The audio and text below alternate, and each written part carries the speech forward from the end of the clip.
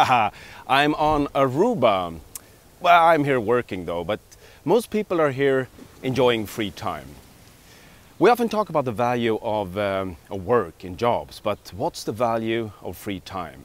Today's topic is the sharing economy.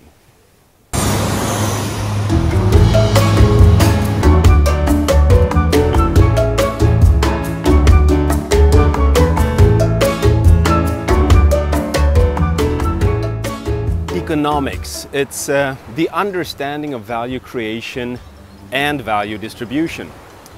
So obviously, if you are poor, then you need to focus on the first, how to create value, how to make money. But then when that problem is solved, you can shift focus towards distribution, how to use that money wisely, at least not lose it all. On an individual level, this is easy to understand. But in the bigger scale, as society, it's quite hard. So if you make money, should you then pay for someone else? So you end up paying for your neighbor's kids to go to school? Well, we don't call this pay for someone else money, we call it taxation.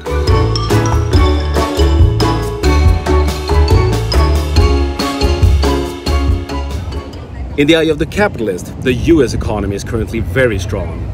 Booming stock market, low unemployment rates and so on. But at the same time, millions of Americans can't afford to go on vacation. They have to choose between a career and parenthood. They can't retire. 40 million Americans are on the food stamp program. Doesn't sound like a strong economy to me. And it doesn't have to be like this. The US, just like any other wealthy nation, have already been through the hard and labor-intensive production phase. It's a rich country. They could decide to choose another path for the future.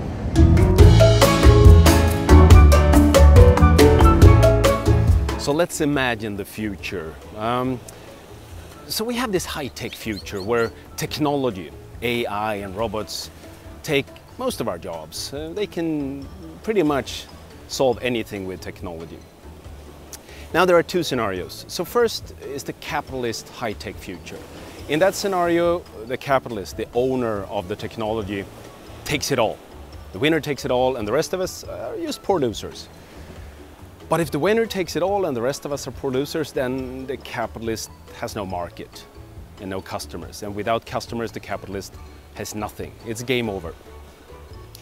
So again, obviously, we probably need to shift focus from how to create value to how to distribute it. And that's the second scenario.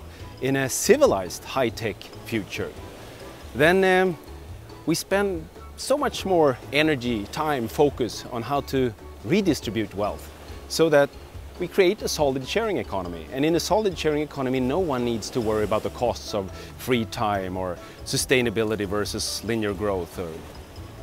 Now, the point I'm trying to make is not that we will all be able to just spend our days long holiday on Caribbean islands like this. It's just that we need to understand that the 21st century opens up for a new economy, for a new paradigm, where the winners will be the ones who are really good at distribution rather than creation.